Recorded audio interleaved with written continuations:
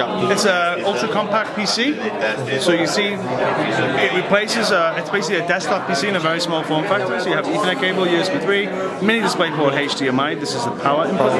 You also have another USB right in front. Inside, you can see this is a mini PCIe port for a mini PCIe module. Okay. We bundle here. When you buy this, you'll have a Wi-Fi module here. Also as part of the kit. But you use your own mSATA and also your SO DIMMs. You can use your own.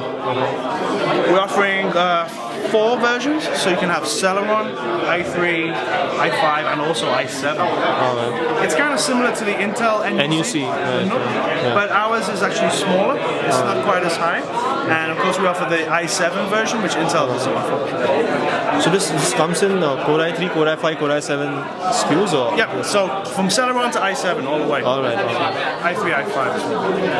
And could you just show us?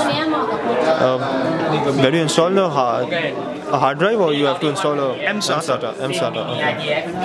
Okay. And till what capacities? Is there a limit on the capacity of mSATA that you can? No, I don't think so. I think right now 256 is probably the biggest mSATAs you're going to find on the market, but I think the price of a 128 now is actually quite reasonable.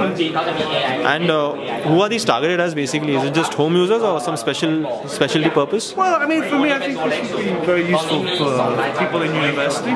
All right. But you know, like when I build a PC for my wife at home, you know, I build this giant thing and I put it in the living room. I think this is a more elegant kind of living room kind of device, right? All right. And it also can be used in digital signage.